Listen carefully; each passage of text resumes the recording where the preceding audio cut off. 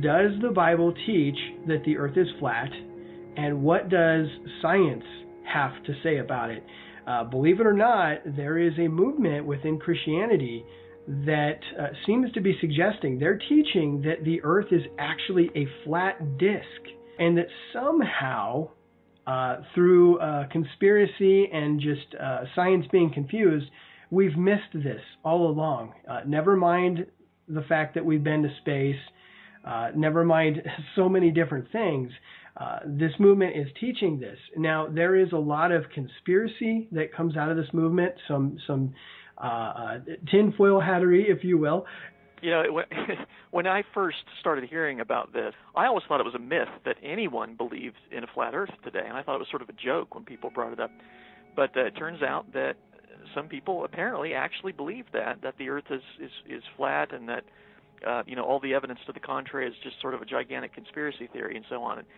And because it's gaining traction, and because sadly it's mostly Christians who are falling for this, I felt it's probably time that we deal with this issue.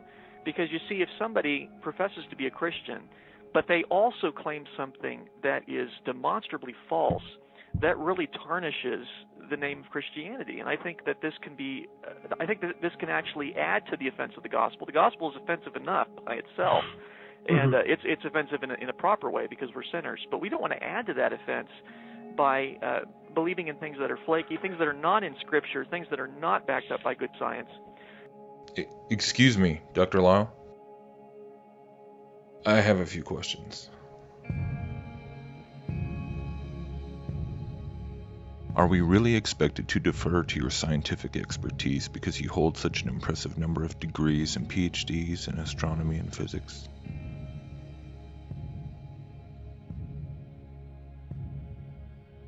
If someone else holds degrees or PhDs in fields like Darwinian or cosmic evolution, should their advanced scholarship suffice to elevate their lofty expertise on those subjects over our own humble perspectives?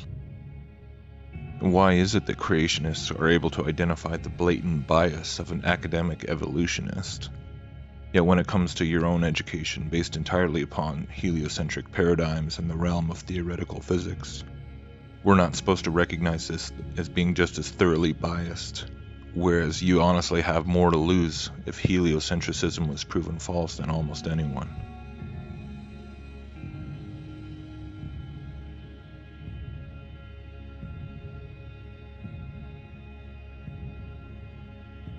And isn't the topic of evolution versus creation absolutely crucial to this whole question of biblical cosmology anyways?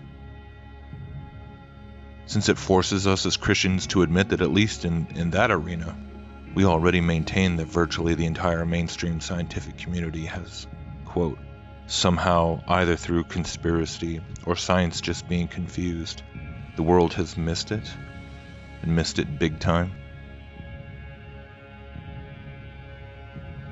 Regarding evolution, don't we as creationists already affirm that indeed the alleged objectivity of the scientific method can be quite easily superseded by man's eternal fallen drive to be the master of his own destiny and the god of his own fate?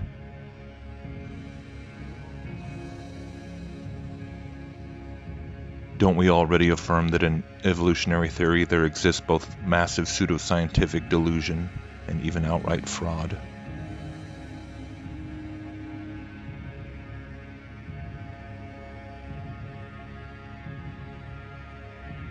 Do you really suppose that the rest of the world does not already regard such a suggestion as unpalatable tinfoil hattery? So how does that work exactly? How do you manage to maintain the level of cognitive dissonance? And with such a level of bravado and hubris? How can you accuse others of tarnishing the gospel or adding to the offense of the gospel? If you yourself are not prepared to examine the possibility that the entire foundation of your own life's work, the entire heliocentric universe model, is itself actually the indispensable groundwork for all branches of evolutionary theory in the first place.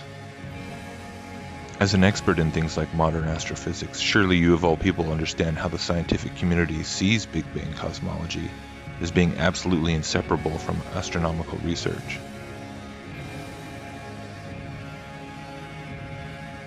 Surely you comprehend that things like gravity are maintained as being the underlying physical law which gradually caused all the stars and planets and moons to supposedly form over millions and billions of years.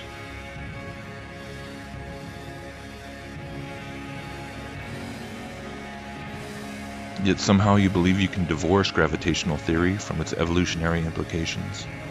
In this exercise of academic schizophrenia, on the one hand pointing to the physicists and astronomers and cosmologists, when they arrogantly insist that gravity and orbital mechanics and dark matter and everything else that are so obviously and demonstrably true, but then you can simultaneously turn around and push away those same experts when it comes to their just as arrogantly made claims about the ages and timelines of all those heavenly bodies and their physical processes.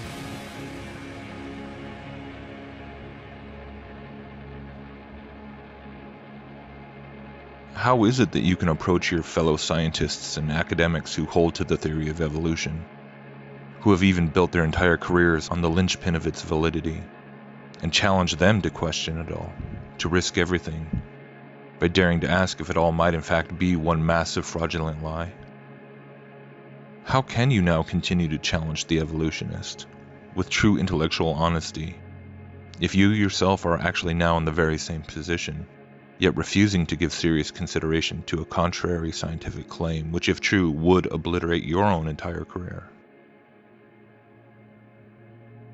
Do you really not see the irony, not see the glaring parallels?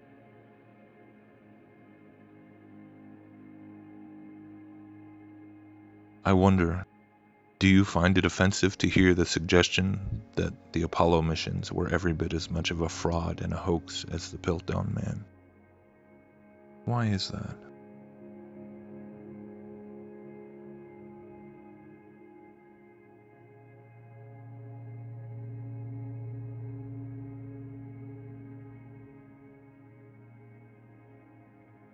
Do you really dare smirk at the idea of conspiracy?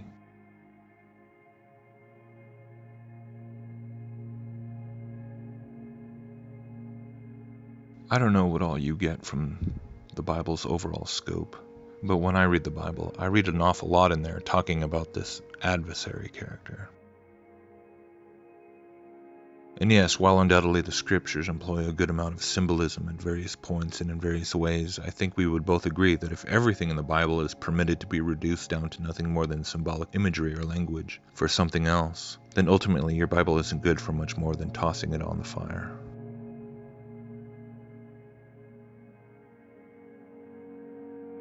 So how much of the word is truly using symbolism to describe spiritual things beyond our limited comprehension? And how much of the time are we ourselves appealing to this excuse of allegory, when it is merely because the straightforward reading of the text flies in the face of modern scientific consensus? Where are those subtle lines drawn exactly, between honestly caring first and foremost about protecting the reputation of Jesus and the gospel, and simply trying to preserve our own standing and prestige according to the standards of a fallen world?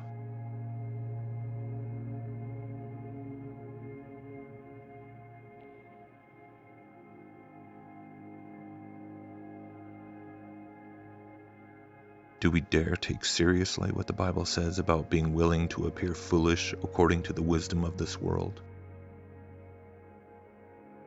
And how far are we willing to take that? How foolish are we willing to be? Only in matters of religious doctrine and theology, or in everything? As I said, clearly that's not the case when it comes to evolution.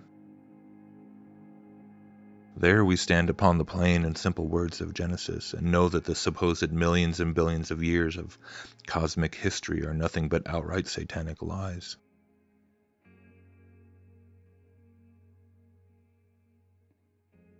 Yet the possibility that the millions and billions of light years in distance across the universe might also be just as much of a satanic lie.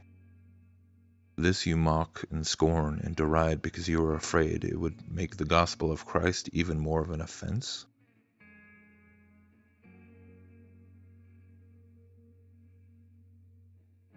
I hate to tell you this, but if your concept of the gospel is one that seeks to validate itself by being aligned with the humanistic knowledge of this worldly system as much as possible, then I'm afraid that such a gospel isn't going to be worth anything to anyone in the end.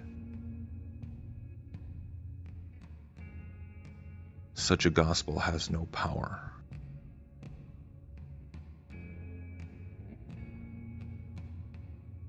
Has absolutely no concept of the complete rift between the kingdom of God and the kingdoms of this world, which are coming to nothing. Do you truly understand this rift which the Bible talks about from cover to cover? This irreconcilable chasm between the true bride of Christ and those chasing the vanities of human knowledge? Or like so many others, have you embraced this common mindset which dominates cultural Christianity, which imagines that institutional Christian religion and Western culture have together been the driving force behind the majority of progression of the sciences and the arts, technologies, and political ideology?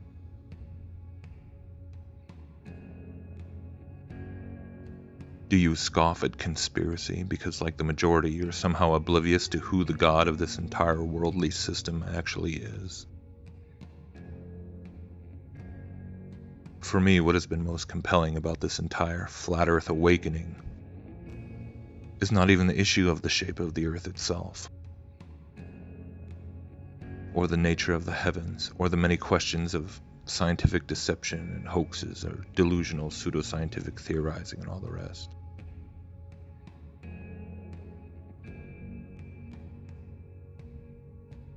No, the most fascinating aspect of it all is actually how it puts its finger right on this very question of just how willing we really are as Christians to be mocked, to be considered fools, to be a laughingstock, and called crazy by the rest of the unbelieving populace.